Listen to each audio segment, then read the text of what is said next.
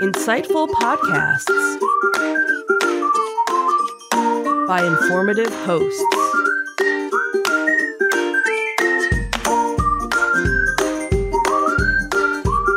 Insights into Things, a podcast network.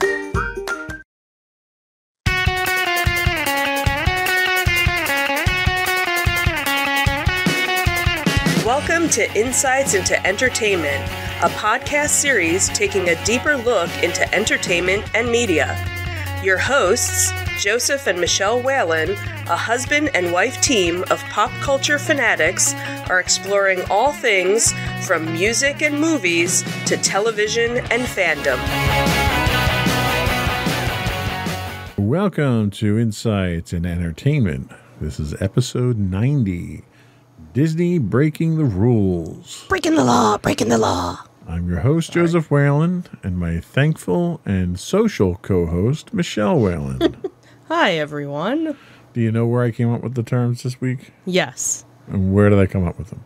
The social interaction we had with our family this past Thanksgiving. Yes. We obviously are, like everyone else, under quarantine to a certain extent. We normally go away for Thanksgiving dinner. We Locally, we don't usually, right. We don't fly or, you know. What's that, an hour, 15 minutes or something like that? Hour and 15, hour and a half. So we'll drive up to a friend's mom's house. Our adoptive parents, I think we can safely say. Yeah, at this point, yeah. And it's usually kind of a roll of the dice as to who shows up for dinner each year, which is always fun. Right. And we all pack into her house there, where there's tons of food, tons of games, and much fun to be had. And we couldn't do that this year. Yeah. This year we were all stuck at home. But I think we kind of did a good job of making the most of it. Yeah, we started a Zoom at 9:30 in the morning. About that, yeah. So that we could watch the Macy's Thanksgiving parade, which was obviously a little different. Slightly abbreviated. This year. And then the family favorite right afterwards is the dog show. Yep. And what was funny was we were streaming through Zoom the dog show. So I actually was the one that was projecting through my laptop the dog show so that we could all I'm sure we watch broke it together. tons of SEC rules on that one. So we all watched the dog show together, and then everybody kind of ate at different times because we also had different time zones. Right. So we had two New Jersey.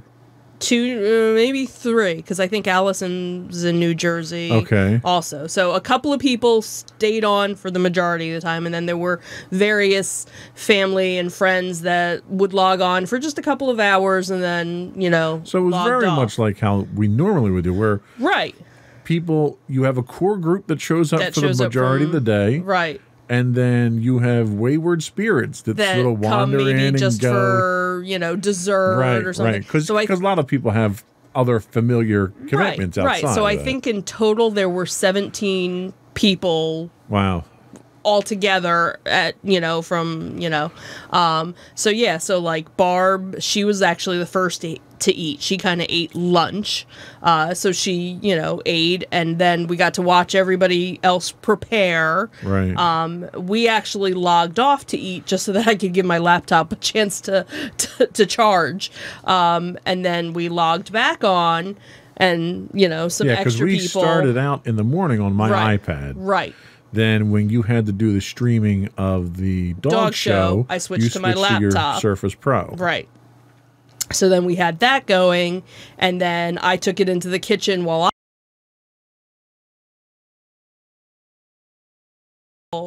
and since we didn't do a whole turkey, we did turkey parts. We only needed an hour to cook, where, obviously if you're cooking something bigger, you need, more time. So it was funny to see everybody's prep time and, what everybody else was making and stuff. And then after we had dinner, we logged back on, and then it was our game time. That was probably the most creative way of playing games through Zoom I think I've ever seen. Well, and what was funny was I was in charge of trying to find a game to play. So I had looked online, done a little research, and there's all these different websites that have, games to play through Zoom or whatever. But all of them, for a good portion of them, you had to buy the actual game, like a hard copy of the game. And it was like, well, I can't do that. I need to play this in a couple of hours. And there were a couple of online versions, but they were kind of wonky. There was one where it was an app for your phone, and basically as long as one person was the host, you could send codes out to other people. So that was the one I was thinking of. Jackbox? It wasn't Jackbox. It's actually from the same makers that do Heads Up. Oh, okay. And it's kind of, I think it was called Psych, and they would give you a question and you had to make up the answer. Okay. And you'd have to guess who did that one. So I thought that would kind of be cool, because that's we usually do those types of guess who said what games, with our group. Right. But then I was like, well, what about Scattergories? And we were like, yeah, because we've all played Scattergories, before as a big family group. So what we did, this was very creative. So I set up my phone in a little holder. Then I took a photo holder and put the list of all the categories hanging from that. So if you've played the Categories board game before, there are cards with various lists. So you roll a die that has letters on there. You get the letter that the words have to start with, and then the list has a description of what you have to make a list of 10 words with that letter are. Right. So you had the cards in a photo holder being streamed from your phone that was logged into Zoom. Right. While we were logged in on the laptop on Zoom playing with everybody. Yeah. Yeah. So it was pretty cool. And it worked out, and we had, somebody was in charge of the timer, and, once the timer went off, I have to say, because of the number of people we usually have involved and the personalities of the people we have involved, it's usually organized chaos in most cases. And I think this year, Game Time was probably the most organized event that we had ever with this group of people. It was really fun. Yeah. So we had, the one group had, there was 1, 2, 3, 4, they had 6 people at their house. Then there was, 1, and us. And the two of us. So, it was interesting. And then, again, the different time zones. So, so we had a good portion in New Jersey. The majority were in Pennsylvania. And then one was New Mexico. So, I don't think she ended up eating until we probably logged off, because I think we were done. What, 3 hours? Yeah. So it was like 8 o'clock when we logged off, and they were basically just getting pizza. That night. So it worked out. It worked out. It would have been wonderful if we could have all been together for the holiday. Absolutely. But given the considerations that we had, the restrictions that we had, the desire to make sure nobody got sick in the process, I think it worked out better than I thought it was going to. So I was very impressed. Yeah, and a couple of people made comments, like it was with the time of year it is, and the times that we're living in, at least we were all connected, and we felt more connected, than we thought we would. Sure. And that, we didn't, some, basically said I didn't feel as alone as I thought I was going to, knowing that I wasn't going to be able to physically be there. Figure we're 8 months, 9 months into this pandemic now, with people isolated in their homes, people working from home, not even getting out of the house. If technology can give us that ability to capture what is really a very intimate experience on Thanksgiving every year. Yeah. When we can even capture a facsimile of that, we're doing pretty good. And I think we did pretty good this year. Yeah, we did. So that was a quick recap of the holiday. In the process of that, we rearranged 2 rooms here. We moved one 65-inch TV upstairs, set up new furniture, cleaned the whole area, broke a bunch of stuff down. Then today, the new TV came in for downstairs. We got that all set up. So it's been a busy couple of days. Yeah, we're tired. Yeah. So if we doze off during the show, we do apologize in advance. Yeah, it's not you guys. It's, it's us. So anyway, this show, we actually do have a show here. We do? I thought we were just gonna. No, this isn't the Zoom call. That ended. Oh, that ended. Yeah, that was 2 days 5 ago. minutes ago or something like that. It seemed like it. So in today's episode, in our Disney Detective, we're going to talk about how Disney's double standard on unofficial use of its intellectual property is coming to light. We'll also talk about the short-lived new McDonald's Disney Happy Meal toys and what happened to them. In our Tales from the Edge of the Galaxy, we'll look at how Mandalorian is breaking the mold for Star Wars storytelling. We will have a short but extremely spoiler-filled section on this week's Mando as well, our Mando moments. If that works out well, we might do that for the rest of the season, which is only a few more episodes. So I was kind of late to the game on this one. In our entertainment news, we will talk about a legendary Thanksgiving tradition that gives back this year. And we'll see a side of Stan Lee that most people have never seen or heard before. And then, of course, we'll finish up with our insightful picks of the week, of which we're going to have a role reversal to a certain extent on this week's picks this week. But before we get started, I would invite folks to subscribe to the podcast.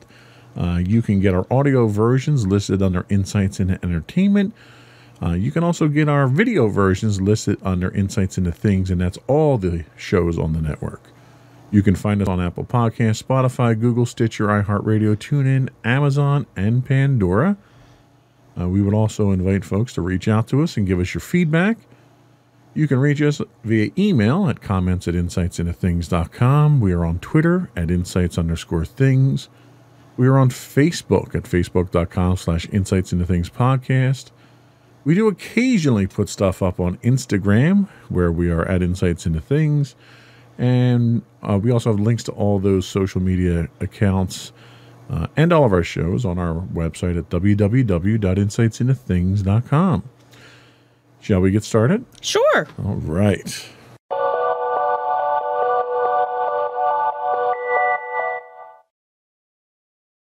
It annoys me because I did a sound check beforehand and everything was working. And now it's not going to work, and we'll just sing our own songs. This way I don't have to go back and edit it in post. That works for me. Yeah, whatever. Okay. I don't know if the ads are going to work though, so we'll see. Anyway, let's just give it a try. It's going to be one of those shows. It's one of those shows. Go for Disney Detective. So this kind of popped up, and what caught my attention on this was various stories that we had talked about, almost a year ago, maybe it was, definitely months ago, about, the fact that, Disney, is the owner of a very substantial amount of intellectual property, so much so that, as we had talked, months ago, there was a family whose son had passed away who was a huge Spider-Man fan, and they had wanted to use a Spider-Man logo on his headstone, and Disney wouldn't give them permission, to do that. So here's, a case of, maybe a double standard. So for those of you that aren't familiar with challenge coins, they started mostly in the military. Mostly in the military. The idea is that they're, a small coin, and it's, kind of a commemorative medallion that's usually distributed within an organization as a symbol of membership, and, kind of fosters some sort of challenges in which people are supposed to, if somebody says, hey, do you have your coin on you, you're supposed to produce it. And if you don't, there's some sort of punishment. Usually it involves alcoholic beverages. And if someone challenges you to produce the coin that you are supposed to carry with you all the time and you don't have it, you have to buy everyone who has their coin a round of drinks. Right. So, I'm sure there's different rules for different groups, but that's kind of the gist of how most of them, had started. But it seems that Disney Security actually has a bunch of these challenge coins that Disney doesn't print them. They're not, printed by Disney. Obviously, somebody within the group of, security had ordered these and, passed them out. And, when it was kind of asked, why Disney doesn't crack down on it, it was, their kind of response to it was, oh, you're going to bring up yours? Yeah. The response to it was, most of our security are, ex-military or ex-police officers, and it's kind of a tradition, with the military and with the police officers. So, if they want to kind of use it as their camaraderie, we don't want to stop them. But again, then you have the people that wanted to use their likeness for other things, and they wouldn't allow it. So again, kind of the double standard. But the other thing too is that in this article it talked about that you could actually look on eBay and you could find certain ones. Now it might not be the specific ones that security uses, because in the article it even says the ones that they show in their article aren't all of them, that there's, more that are out there that are kind of more private ones. So yeah, so the ones that are up on the screen now, these are actually ones that I had designed and had made up for our gaming guild in our Star Wars The Old Republic game. And it's really just the purpose of them is really to denote membership and to show appreciation for people. And, we kind of went along the lines of what the military traditions were with it, with the whole drinking and stuff like that, because we would occasionally get together for guild meet and greets around the country. But the difference here is that the intellectual property that's on these coins are from my own personal designs. I'm not using someone else's. I'm not using a Star Wars logo. I'm not doing anything from a strictly Star Wars standpoint on these. These are reminiscent of symbolism that's in Star Wars, but none of the stuff is copywritten from Star Wars. And I think kind of the issue that I have with this whole thing is probably the hypocrisy, where you brought up the example of the young boy who had passed away, and the parents, he was a big Spider-Man fan, and the parents wanted to have Spider-Man on his tombstone. And Disney wouldn't do it because they didn't have control of the intellectual property. Right. But you have a situation here where, all right, so they're Disney employees. Right. But these aren't Disney-sanctioned coins. So how is that okay, but honoring this young boy who passed away is not okay? It smacks of hypocrisy. Just as much as the one article we didn't include this week in Disney Detective was about the new announcement on layoffs. Disney's announcing 32,000 layoffs at the park, none of which are executives. And to me, that's hypocrisy, because your executives, yes, I understand, because the park attendance is down, because a lot of the parks are closed, you don't have work for people. So there's a certain collateral damage associated with that. The problem that I have is that there are ways that you can keep the business going. And it is the sole responsibility of the executives, the executive management team at Disney, to keep the business going and to make money. And if you're telling me that they've completely abdicated that responsibility and they're just going to lay off all these people, then they're not doing their jobs. And yet they're still continuing to draw their salary. So, and their full salary in most cases. Exactly. And they had it reduced, and now they brought it back up in the midst of laying off tens of thousands of people. It's a level of hypocrisy that seems to be rampant throughout Disney at this point in time, where certain, everyone's created equal, but there are those who are more equal than others. And people aren't all being treated fairly in this deal here. So that's sort of the parallel that I wanted to draw on that. Sure. But besides that issue, McDonald's is having some issue with Disney stuff now, too. Whoopsie. So last week we talked about the new McDonald's Happy Meal toys that McDonald's was offering to celebrate Disney's anniversary. And, seems there were some problems.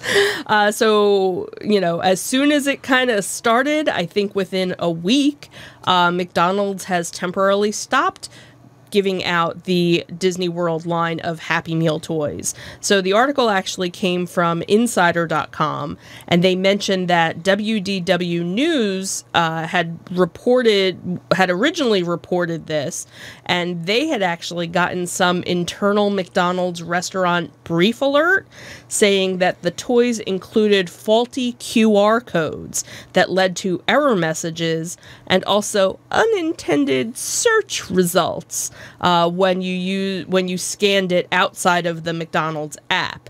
Now supposedly the toys were going to be returning to locations this week, but some customers had said on Twitter that they still, when going to McDonald's locations to try and find it, they weren't getting the Disney Happy Meal toy. They were just basically getting a generic version. And in the one memo that they had obtained, it basically said, stop giving out the Disney one, stop using the Disney Happy Meal boxes, give the whatever generic toys you have, available. So supposedly they were gonna, they had to ship all the toys back. They were gonna do something where they were gonna take out the paper or redo it or something, because some of the codes were giving you error messages and some of them were actually sending you to adult sites. So yeah, I could see why parents wouldn't want their... This is interesting because for those who aren't familiar with QR codes, a QR code is really just a graphical representation of text, just like a barcode is. And the QR code itself, you would basically take a URL for a website. You'd plug it into a QR code generator, and it generates a little, what are called three-dimensional barcodes. The interesting thing is here, those URLs or those web addresses had to have been established already before printing. Right. So one of two things had to have happened. Either A, someone put the wrong web addresses in. Right. Or B, someone hijacked the web addresses that were there that are being put out. Now, one of those would require an inside job. Because if someone registered these URLs for the purpose of this project, they would have had foreknowledge as to what those URLs were. Right. Could then go out and alter those URLs at that point in time. So I'd be curious to see how this actually ends and where this investigation goes. Was this a case of deliberate malfeasance on the part of the company that printed these out and produced these toys, where they had somebody on the inside who tweaked it and who deliberately modified those URLs? Or was this an outside attack after the fact, where someone may have gotten an advanced copy of these and then gone out and hacked the site that they were pointing to? Right. So kind of interesting that you're getting different results too. Right. Which was interesting. And, I guess it's kind of a good thing that they caught this early on. Right. It's hard to believe that this type of thing could have gone through their quality assurance engineers. Right. And nothing was wrong with the actual toy itself. There wasn't any recall on the toy. It was basically the packaging in the toy. So I'm surprised they didn't just tell each location, hey, just, throw the toy in, take it out of the bag. Right. And Disney generally is very controlled on its licensing. Right. So they don't just say, okay, you can go print stuff with our logos and stuff like that on it. Right. They're involved in that process throughout the entire process. So it makes me think that the URLs were probably legitimate at first and then were probably attacked at some point in time once these things went out there. So there's probably a breakdown security. I don't know. Unfortunately, we didn't see what the URLs were, so we don't know who was hosting these. Yeah, because there was no place that posted anything. It was just various articles about it. There's no way for us to know who was responsible for the security of those sites, and chances are that's probably where the breakdown occurred. And we've seen this numerous times in the past where a website's been advertised out there, it gets hacked, and then they put something inappropriate up there to try to damage someone's brand. But they did say this was temporary, so we can expect to see these toys come back out. They haven't given a time frame though on that, have they? They were, they were saying within the week. So I guess it really depends on your location, where you are. I wonder how the sales are going on eBay. If that now bumps the price up. Might make them ultra rare now all of a sudden. You never know. So I know I never got a set and never looked to even see what they were going for. So if you have them, good for you. Hold on to them because they're probably going to be worth a lot of money. Yep. So I think that was all we had for our Disney Detective. Yep. We're going to take a quick break and probably have a very quiet commercial that I have to fix and post. And then we'll come back with our Tales from the Edge of the Galaxy.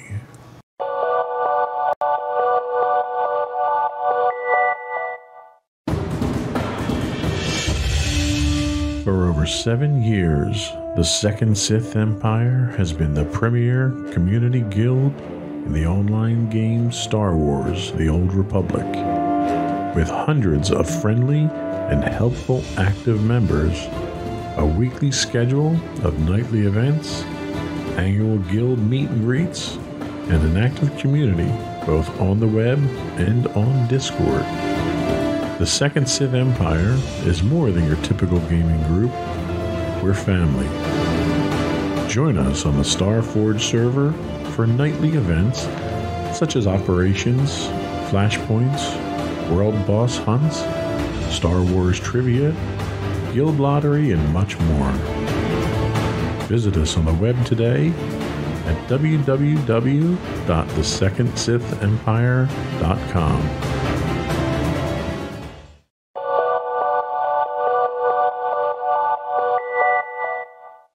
Go for Tales from the Edge of the Galaxy. So this article came from inverse.com, and it basically talks about how The Mandalorian is doing, a storytelling trick that Star Wars movies could actually never really do. So it talks about how when, a new Star Wars movie comes out, everybody, flocks to it. But the movie, for the most part, is pretty predictable. There's going to be a Jedi, there's going to be fight with a Sith, there's going to be multiple planets, some sort of galactic warfare, a final lightsaber battle. Nothing wrong with it. That just tends to be the formula of a Star Wars movie. But sometimes, as we've talked about, it kind of gets a little tiring. It's the same thing over and over again.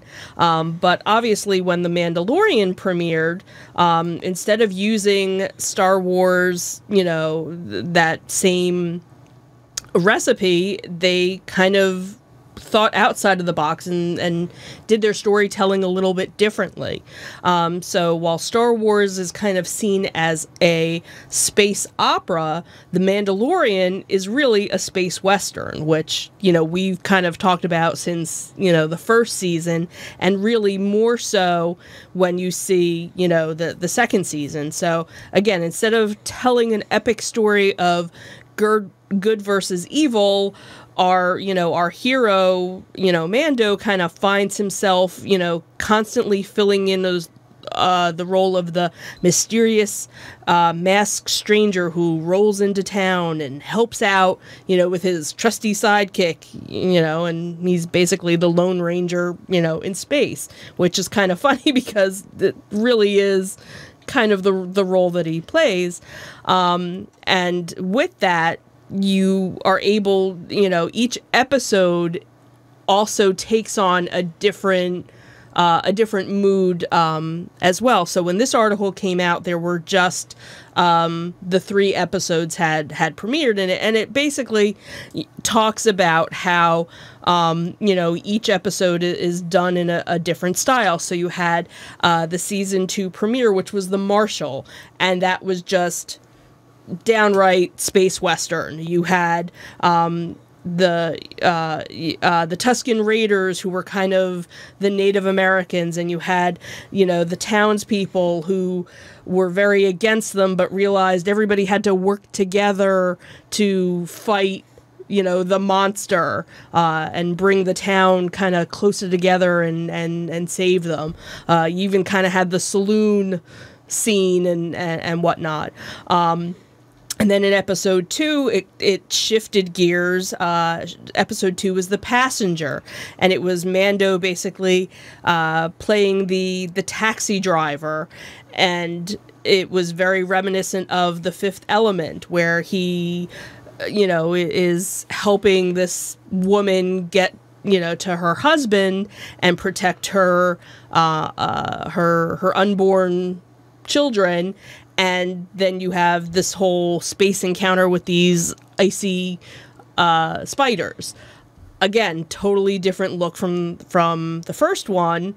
And then the third episode was The Heiress, where now Mando and Baby Yoda have delivered the frog lady to the water planet.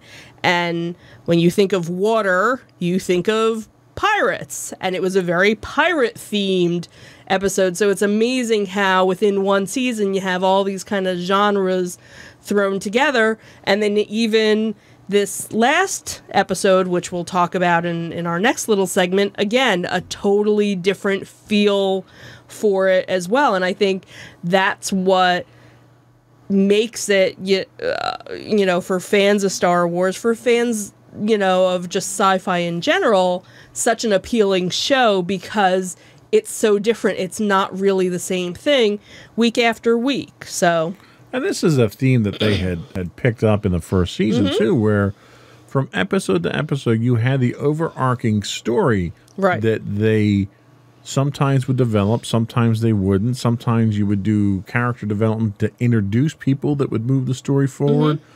But every episode that you saw was different. And I think the brilliance of the show so far is the fact that they have this extremely talented team of directors that all have their own idea of how they want to tell the story. Yes. And in addition to that, you have showrunners like Jon Favreau and Dave Filoni who give the directors that freedom. And the result that you get are unique standalone episodes with different styles, different genres, different backgrounds, different settings. But they all move the story forward, and they do it in a way that keeps you guessing from week to week. He is the Lone Ranger. There's elements of the Lone Ranger. There's elements of Wagon Train. There's elements of the Rifleman. There's even elements of the A-Team in here as, he gets hired and goes out and takes on these different jobs that the good guys take. And given the history of Mandalorians in Star Wars, that's a very different depiction of what Mandalorians are shown as. Mandalorians are a warring tribe. Mandalorians are the equivalent in Star Wars of what the Spartans were in ancient history. They were born, bred, and raised to be warriors. Their entire culture centered around war. Their entire heritage, they would their Beskar, that was their religion was war, basically. And Dave Filoni kind of started to chip away at that image in the Clone Wars with what he was doing with the Mandalorians in the Clone Wars, and this is obviously a continuance of that effort here. So it's what makes each week interesting is, like, everyone wants to know what's going to happen to Baby Yoda, but it's icing. It's on the cake, it's the gravy. What you tune in for is to see, where's he going this week? Right. What Western are we going to see come out this week?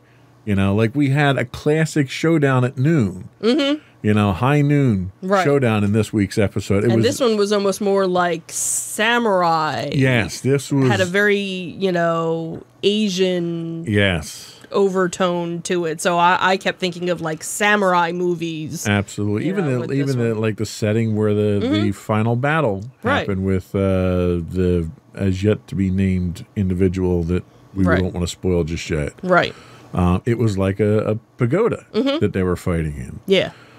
So the imagery, it brings a certain level of familiarity, and that familiarity grounds the viewer so that somebody who isn't a Star Wars fan can still watch the show and get entertainment value out of it. It's not one of these things where you have to read all the books and watch all the movies and play all the games, which is kind of the direction that Disney has gone since they took over the franchise with the movies.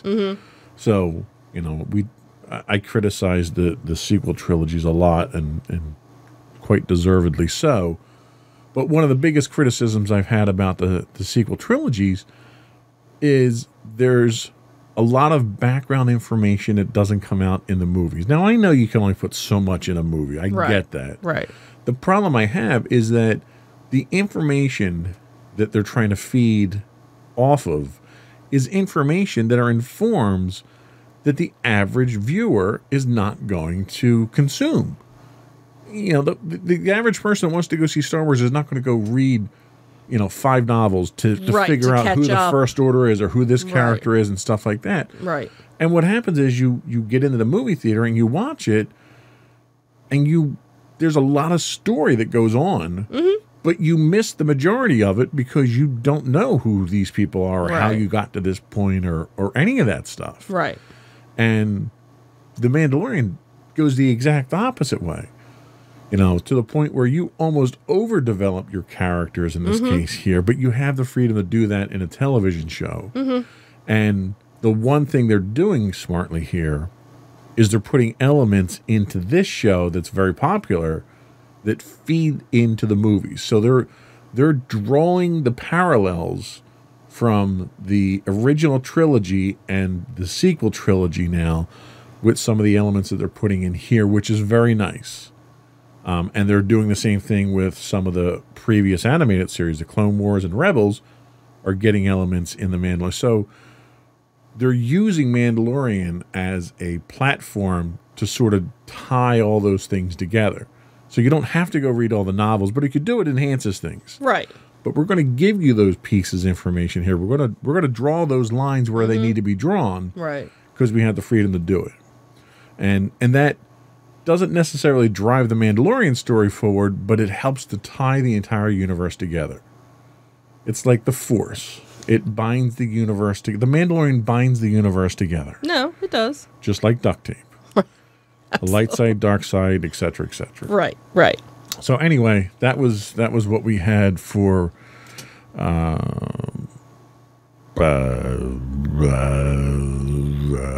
the Mandalorian is taking storytelling in a different direction. I scrolled up too far. Is my problem. Okay. Scroll down.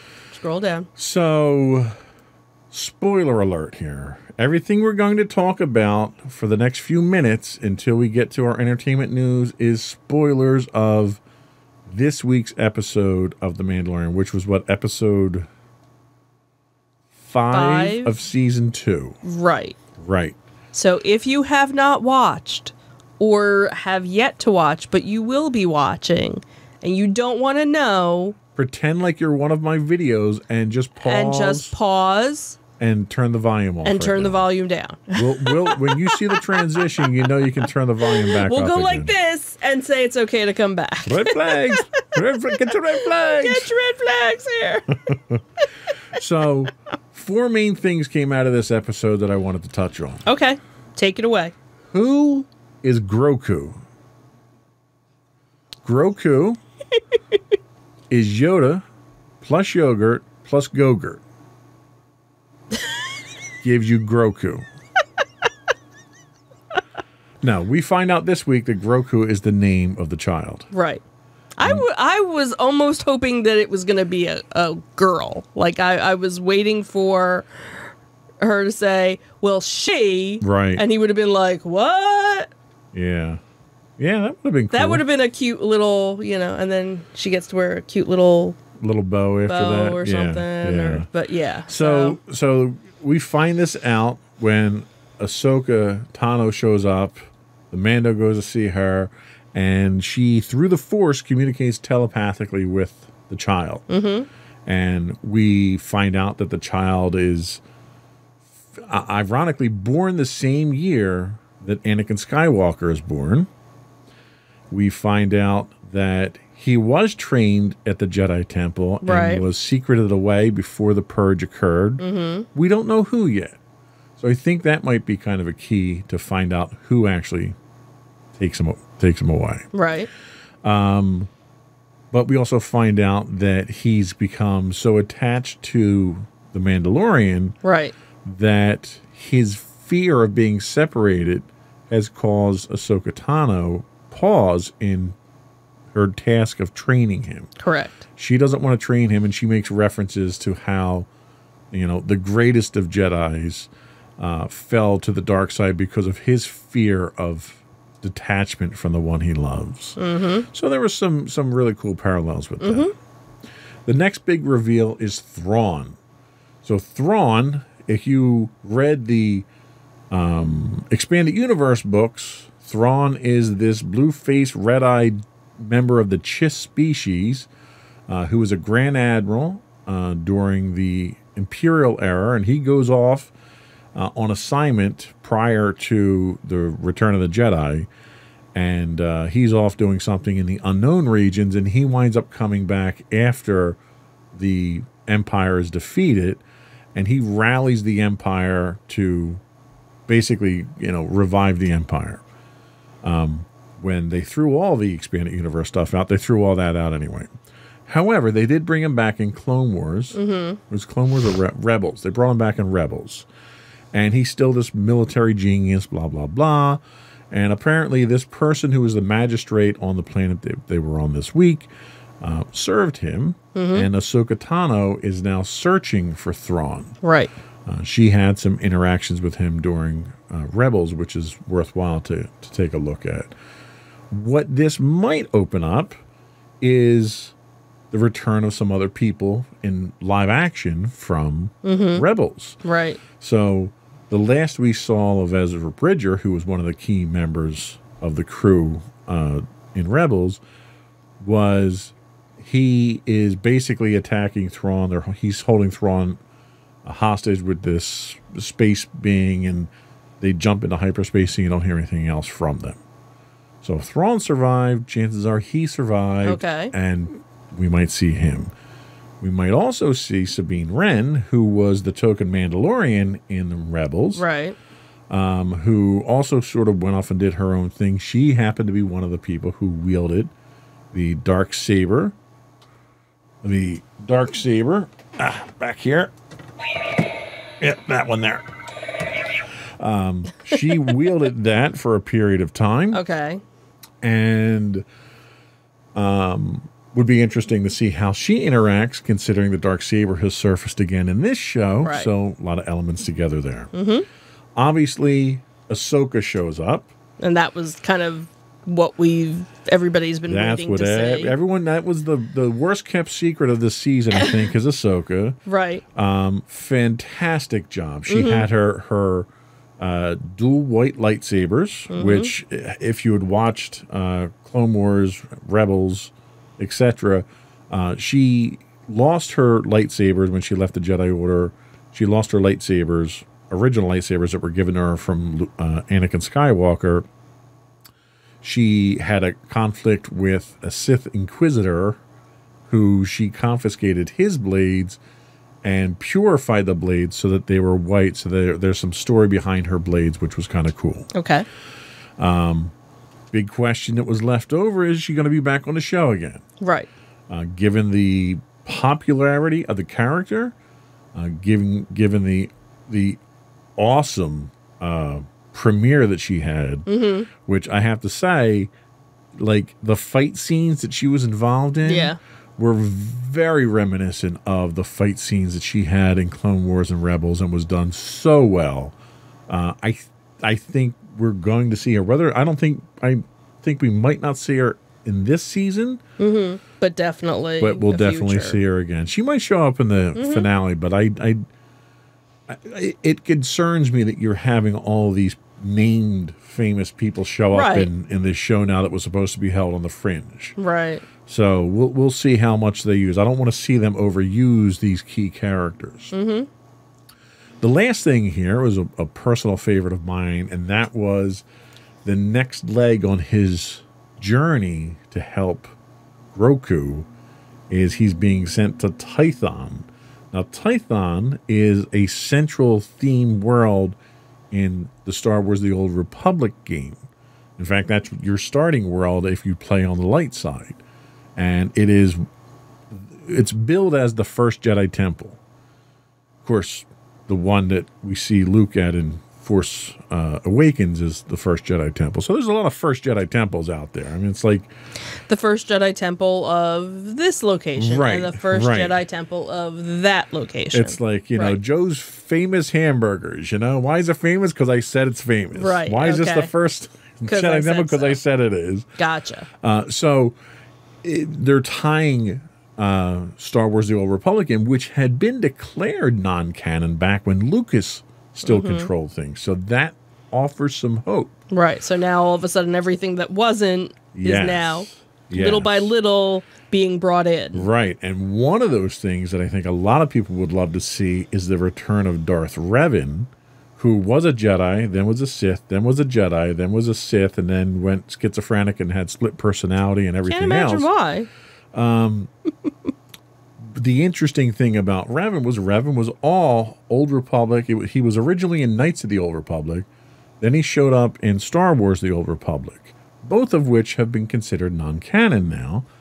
But they recently released his ultimate Force Effects lightsaber, which seems to suggest that there is a market out there for it, right? That he might be around, he might be coming back, because he's one of these ones you can't kill. Right. Because he's been killed like 12 times and he keeps coming back. He's like the Jesus of Star Wars. He's the Jesus of Star Wars.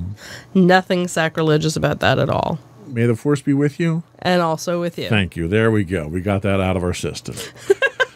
And the last thing with regard to Tython is that he's told to take Grogu there, Baby Yoda there, and put him up on this seeing stone, which is similar to what Luke sat on in Last Jedi. I forget which terrible sequel movie it was. The one where they killed Luke off needlessly. But it's similar to that, where it's the high point of the temple and it's a focal point of all that stuff. And he's supposed to reach out into the Force, and it's supposed to send out a beacon of some sort. The Grogu beacon, we'll call it. To all Force users. Now, she depicts this as, it should reach out to all the Jedi. And the question that begs to be asked is, well, wouldn't it reach out to all Force users? Light side and dark side? Right. So what dark side users are out there? And what light side users? Because we already have the recent game with Calcastus. I forget what you murdered his name last time we talked about him. He was from the new Star Wars something game. And they released his lightsaber. Okay. They wrote it on his lightsaber. Remember that one? Oh, right. So he's obviously out there in this time frame too. Okay. So does he show up? Played by I forget the actor's name who played the Joker in Gotham. Help me out here. You watched the show. I didn't. Joker and Gotham. Oh, I don't even remember his name. Yeah, that guy. But I know who you're talking about. Yeah. Okay. So he might show up in the show at some point in time too, because we turned on the lighthouse here, and we're telling everyone to come and see see Grogu. Right. So I'm curious where that's going to go. So that were the 4 takeaways that I had from the show. A couple of things that I'm interested in. I don't know if we're going to see these play out on Mandalorian. Because there's already talk of an Ahsoka television show, live action spinoff that might be happening. That you might see a lot of the Thrawn stuff and the other Rebel stuff happen there. So we'll see. But each week it seems like they're dropping blockbuster style hints here and there. Yeah. Last week it was the clones and the First Order reference. And the Death Troopers. I want to call them Dark Troopers. I don't think they're Death Troopers. Dark Troopers. Death Troopers are what Director Krennic had. Okay. They were just stormtroopers in black armor. Okay, whatever. It's amazing what stormtroopers that can't shoot anything can do with a can of spray paint. They still can't shoot anything. Still can't shoot anything. So anyway... assuming the show continues, we might be bringing Mando moments back to do another in-depth analysis of it. Sure. But that was all we had. We're running short on time, so let's move on. We're just going to move right into, because I'll hit the button here and we're not going to get any sound. So, okay. We're just going to move right into entertainment news at this point. So you can come back now. Okay, we're good. Back. Yay. We're good. Wait, I'll push the transition.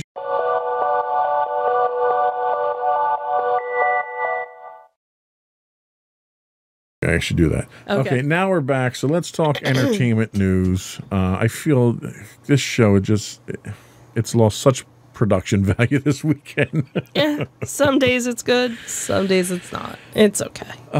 So let's talk about a Thanksgiving classic that's giving back. So well-wishers have donated more than $100,000 to help Alice Brock, the artist and former cook immortalized by folk singer Arlo Guthrie in his classic Thanksgiving tune, Alice's Restaurant Massacre. Nearly 2,000 people had pitched in over the last 2 months on a GoFundMe to help the 80-year-old hippie who had been hit by hard times since the 1967 release of Guthrie's 18-minute-long talking blues ballad.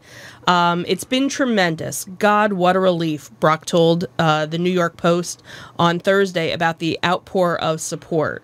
The New York-born woman's home and former diner in Massachusetts were the setting of Guthrie's song about how the singer was arrested in 1965 on Thanksgiving Day for littering, and that actually kept him out of the army during the Vietnam War.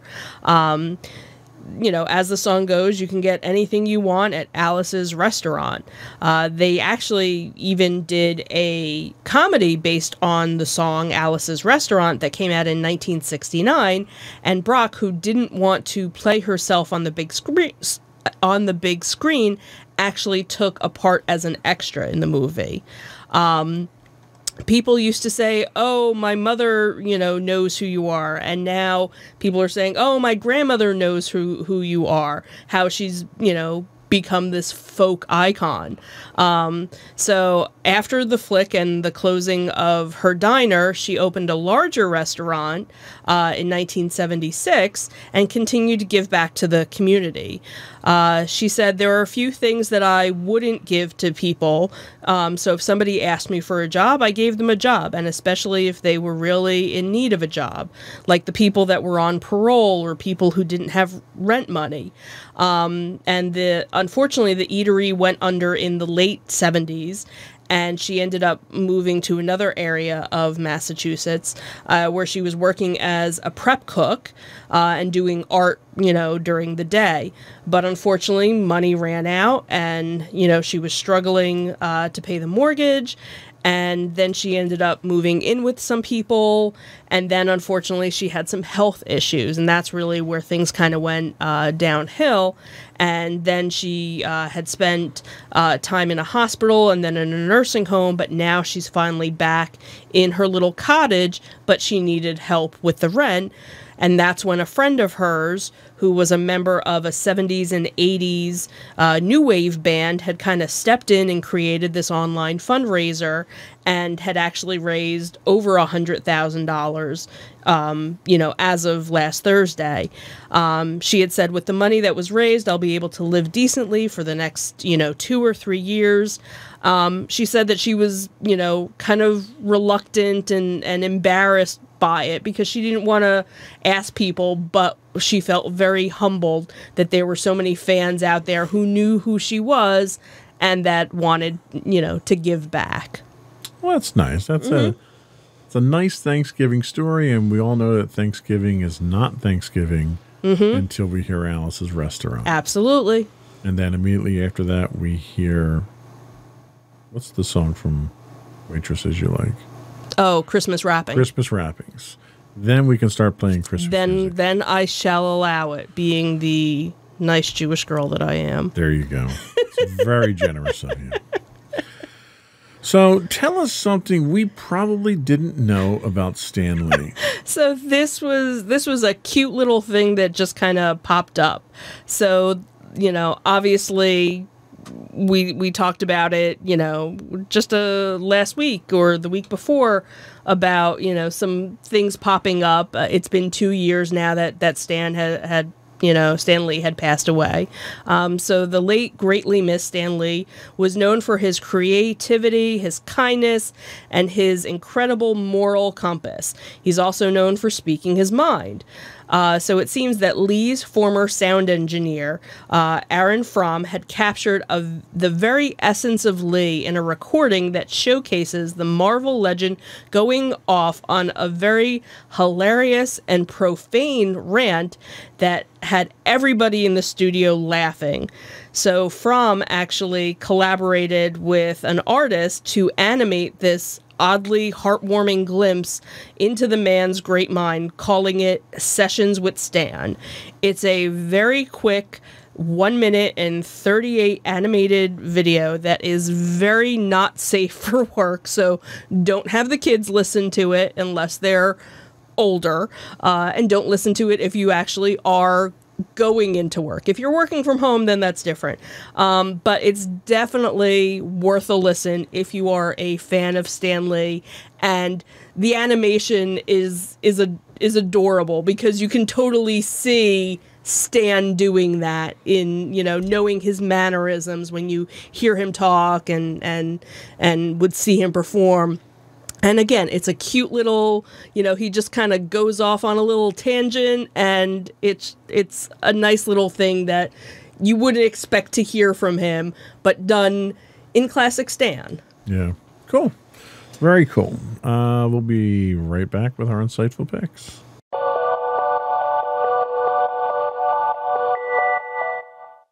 Go for your insightful pick. And for dancing to music that's not there. So my insightful pick was one that we had watched as a family last. Thief. You're a thief. What? You didn't write it down? I did. Uh-huh. Anyway, it is the Lego Star Wars Holiday Special that premiered on Disney Plus on Life Day last week. Excuse me. And it's a much better version of the Star Wars holiday special than the original. Sacrilege. That came out. It's just a cute, it's not anything like the Legos movies that have come out, Lego Batman or the Lego movie. It's done more. If you've ever watched the different Star Wars Lego shows that have come out, it's done along those lines, some of the same voices. But then we also had for a lot of the current characters, the actual actors did those voices in this episode. So the Legos Holiday Special is a playful and joyous celebration of the Skywalker saga set after the events of Episode 9, featuring a cross-timeline mashup of iconic heroes and villains, all set against the trappings and holidays and spirits of the holidays. So the story opens with the festive holiday of Life Day. Everybody across the galaxy is in a festive spirit, but Rey is just so focused on embarking on a mission, and BB-8 joins her to go to the Jedi Temple to kind of find more meaning to things. And when she does that, this whole adventure begins where basically every character throughout Star Wars makes some sort of an appearance in this. And I think that kind of added to the fun of it, because this would never happen in any Star Wars movie, but you could do it in Star Wars Lego. It was kind of a Doctor Who-ish thing where you had, all three versions of some of the same characters together in one scene, which was just it was cute. It was, tongue-in-cheek. There were little, Easter eggs for the parents and jokes for them, and plenty of jokes, for the kids, with a nice happy ending, at the end. So it did leave us with a new eternal question of Star Wars of which hand shot first. Right. So good pick. Good pick. Thank you.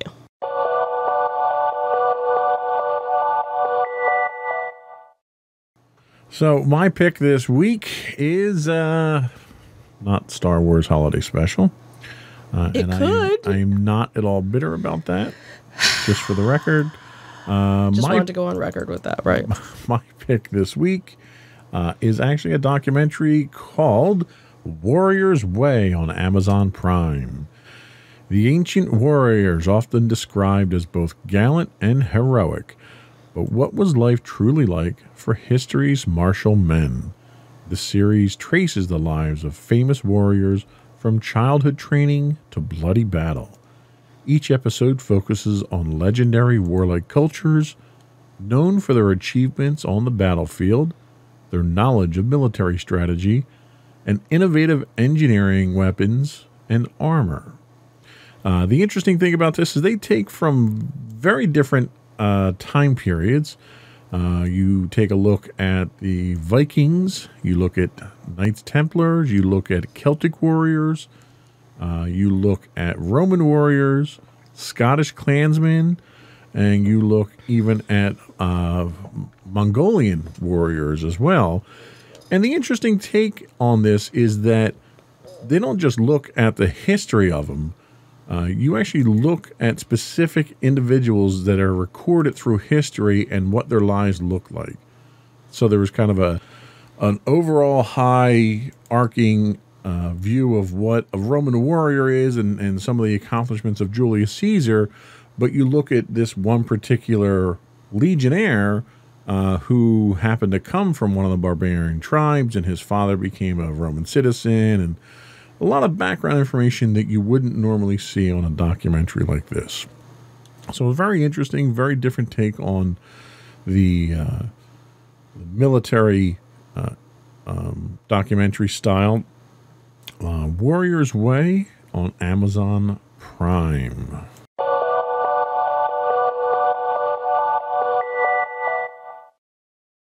Thank you. I appreciate that. No problem. I'm here for you. So I think that was it. Despite all of the technical issues we had this week, I apologize to those who are listening live this week.